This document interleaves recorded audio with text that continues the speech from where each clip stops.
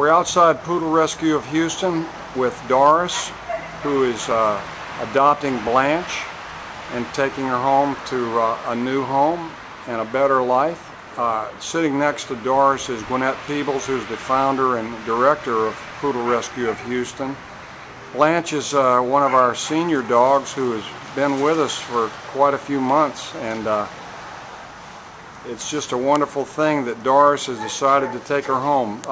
Doris, would you mind telling us what made you decide to adopt Blanche today? I decided to adopt Blanche because she was recommended to me by a friend and neighbor, and because I just lost a 16-year-old poodle that looks like they might be sisters. Well, that's wonderful, and I just love her already. Well, that's good, I can't live alone anymore. I can't live without a poodle. And I can tell that Blanche loves you too. And I hope so. I hope she will if she doesn't now. We want to wish you a very happy life together, and thank you for coming to Poodle Rescue of Houston. Thank you for saving her for me.